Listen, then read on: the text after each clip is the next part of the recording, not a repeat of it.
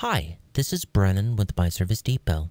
In this video, we're going to see how we can use iFleet to add your company-owned assets to jobs to keep track of where those assets are located and how to bill your customers for the use of those assets.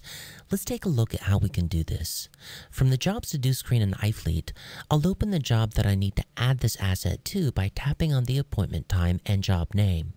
Next, I'll tap on Assets to bring up my asset list, and then the plus symbol to go to Asset Detail. Tapping on the white box beneath Asset will take me to Asset Selection, where I can tap to choose my asset.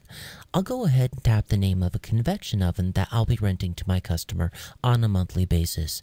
This takes me back to Asset Detail, where I can enter in the location of my asset as well as any relevant notes.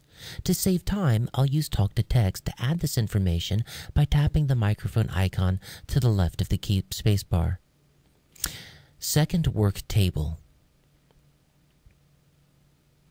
Location looks good. I'll go ahead and tap Done, and next I'll enter my notes. Customer signed and agreed to rental and contract terms. Now that I've entered my assets location and notes, I'll tap Asset List to review the list of assets that are tied to this job. In this example, I only have one asset listed here, but I could add as many assets as necessary to this list.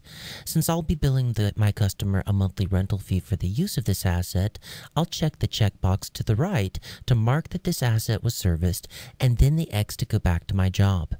So, by this point, I've added my asset to this job in iFleet, and I'm ready to bill my customer the monthly rental fee for the use of this asset.